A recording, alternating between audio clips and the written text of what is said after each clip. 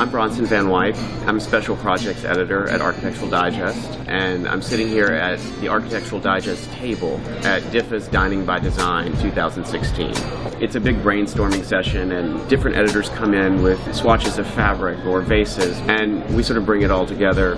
There are no rules with DIFA tables.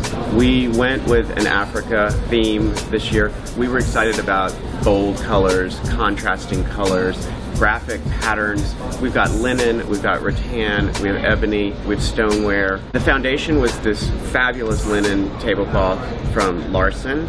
Margaret loved these Michael Aram bowls. We have these incredible African beaded necklaces. Don't forget these Tucker Robbins parchment lined basket light fixtures. I mean, these are the best. You sit around a table and you share, you laugh, you do all the things that make us feel human. And so the scale of this is very human. And that's certainly what we're doing with this table.